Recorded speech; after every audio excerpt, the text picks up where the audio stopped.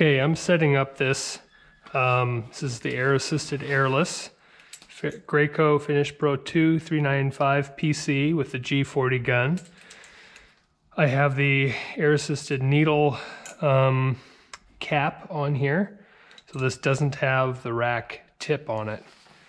Now I'm setting it up to spray with airless. I have my fluid pressure set up pretty low, and you want to start low, and you want to have tails on either side of the spray pattern. So see how it has tails on either side here?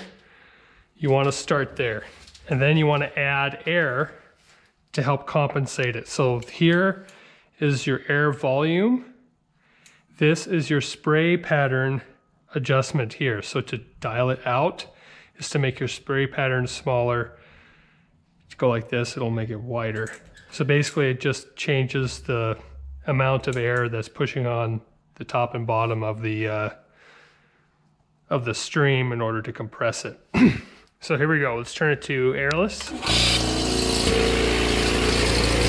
I have my pressure set up at just under 20 PSI. It'll drop as you pull the trigger. And that doesn't run continuously, like it shuts off after it builds pressure. So I'm gonna start with my air.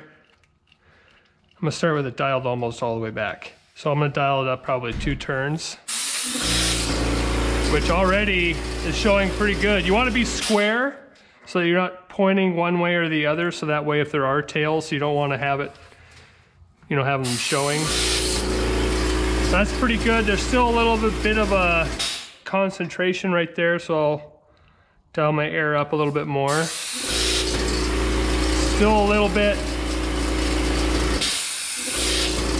That's a bit better. You can see between these 3 that there's still a little bit of a tailing effect happening here. And as I increase my air ever so slightly, it's going away.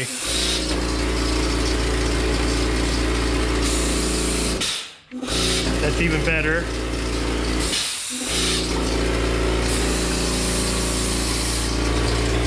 See how smooth it is?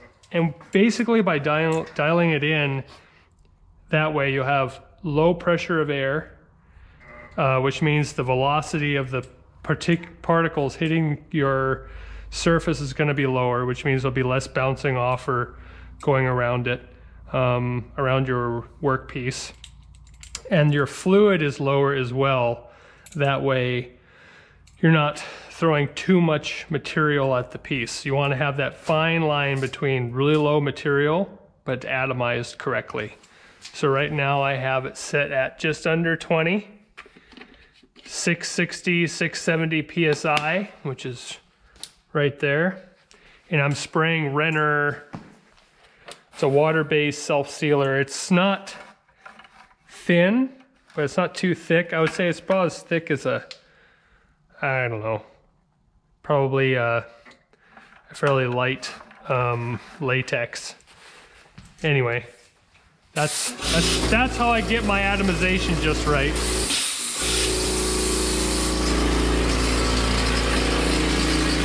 Very lightweight gun.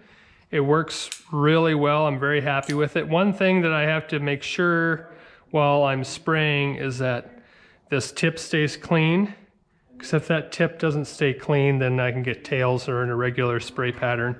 Also make sure all of my air nozzles are clear so that I'm not having any issues with, you know, an irregular air